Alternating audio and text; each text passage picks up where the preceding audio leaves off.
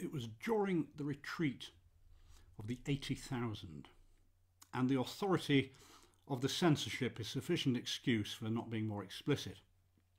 But it was on the most awful day of that awful time, on the day when ruin and disaster came so near that their shadow fell over London far away, and without any certain news, the hearts of men failed them and grew faint, as if the agony of the army in the battlefield had entered their souls.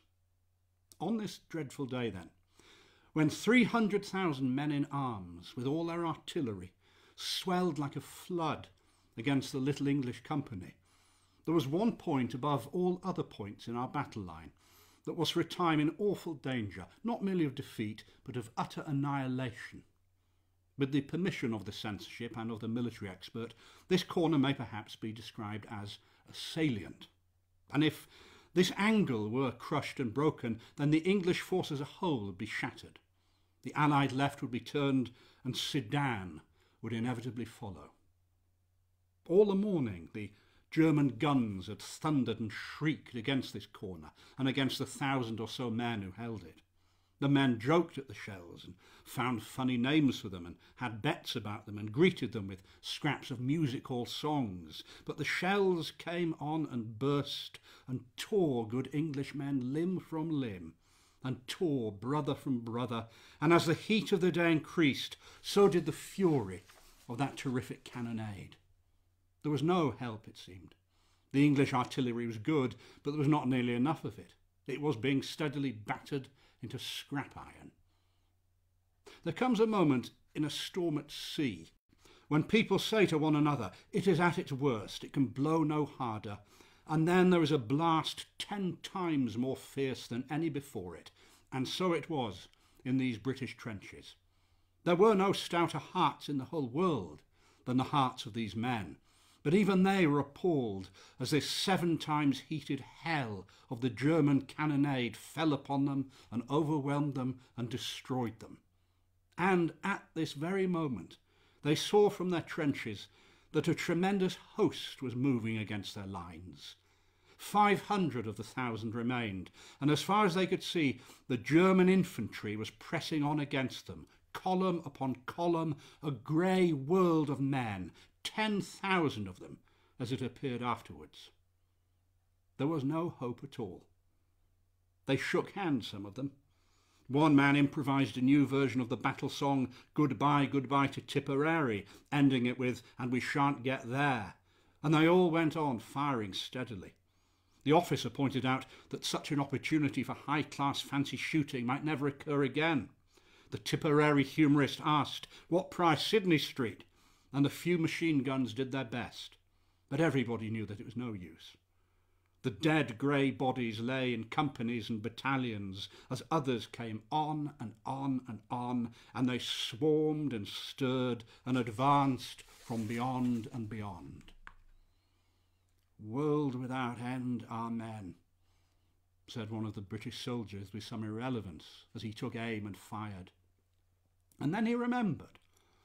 He says that he cannot think why or wherefore. A queer vegetarian restaurant in London where he had once or twice eaten eccentric dishes of cutlets made of lentils and nuts that pretended to be steak. Now, on all the plates in this restaurant was printed a figure of St. George in blue with the motto, Adsit Anglis Sanctus Georgus. May St. George be a present help to the English. Now the soldier happened to know Latin and other useless things, and now, as he fired at his man in the grey advancing mass, 300 yards away, he uttered the pious vegetarian motto. He went on firing to the end, and at last Bill on his right had to clout him cheerfully over the head to make him stop, pointing out that the king's ammunition cost money, and it was not to be wasted drilling funny patterns into dead Germans. For as the Latin scholar uttered his invocation, he felt something between a shudder and an electric shock pass through his body. The roar of the battle died down in his ears to a gentle murmur, and instead of it, he says, he heard a great voice, a shout, louder than a thunder peal, crying, "Hooray! Hooray! Hooray!" His heart grew hot as a burning coal. It grew cold as ice within him, as it seemed to him that a tumult of voices answered to his summons. He heard, or seemed to hear, thousands shouting, "St. George! St. George! St. George for merry England! Harrow! Harrow! Monseigneur St. George, succour us! Heaven's knight, aid us!"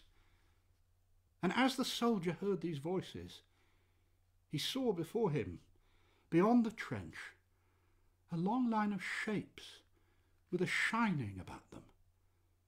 They were like men who drew the bow. And with another shout, their cloud of arrows flew, singing and tingling through the air towards the German hosts. Now the other men in the trench were firing all the while. They had no hope, but they aimed just as they'd been shooting at Bisley, and suddenly one of them lifted up his voice in the plainest English. "God help us," he said to the man next to him. "We're blooming marvels. Look at those grey gentlemen. Look at them. They're going down in their thousands. Look, there's a whole regiment gone down while I'm talking to you." "What are you guessing about?" the elder soldier said, taking aim. But he gulped with astonishment even as he spoke, for indeed the grey men were falling by the thousands. The English could hear the guttural scream of the German officers, the crackle of their revolvers as they shot the reluctant, and still line after line crashed to the earth. And all the while the Latin-bred scholar heard the cry, "Harrow! Harrow! St. George help us! High Chevalier defend us!"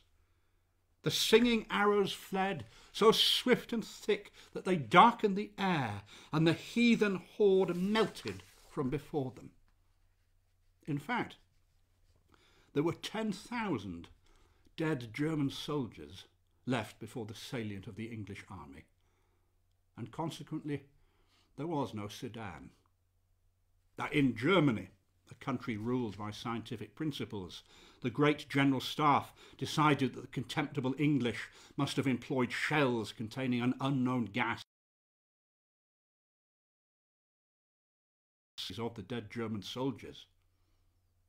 But the man who knew what nuts tasted like when they called themselves steak knew also that St. George had brought his Agincourt Bowmen to help the English.